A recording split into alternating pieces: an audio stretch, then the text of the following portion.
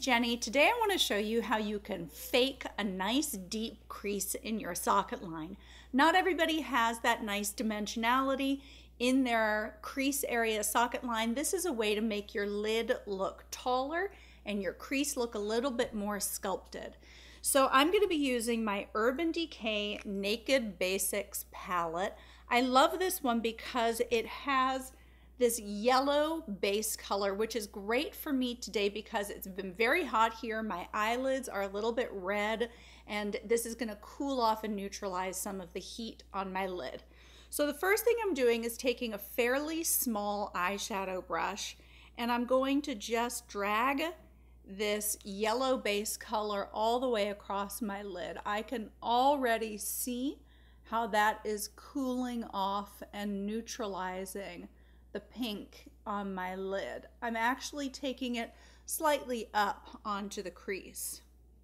All right, I'm gonna do my other eye, just really kind of, it's not really a sweep, it's not really a pat, I'm just kind of working the shadow all the way across my lid. All right, now, the secret, the really big secret to getting a well-defined crease is to keep your eyes open while you're applying your contour.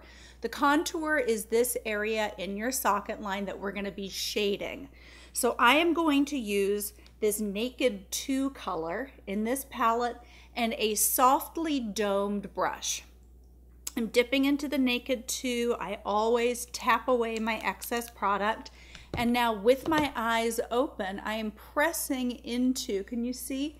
Pressing into this socket area on my eye, and I am just tracking back and forth on that socket area. That's really all there is to it. You can add more product if you want more depth and dimension, and you can scale back if you want a more natural look. I'm going to start building this up so you can really see the difference from one eye to the other. This eye looks like it's got more height in it. So I'm going to start adding this faint color, this sort of deeper brown color into my crease also. I'm going to mix it with the Naked 2 color because I don't want it to be too dark, but I do want to give a little bit more definition. So there we go. And I'm just tracking into my socket line. I'm not turning too far down into the corner of my eye right here because that closes your eye up.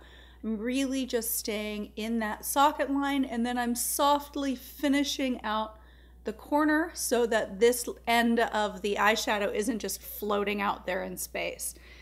And then I'm going to use a big soft clean brush to blend away the edges from this eyeshadow. And that's it. You've got one eye that's big and wide open and contoured, and the other eye, it's neutralized, but it doesn't have the same shape on it. So that's the tip of the day. I hope you like it. Bye.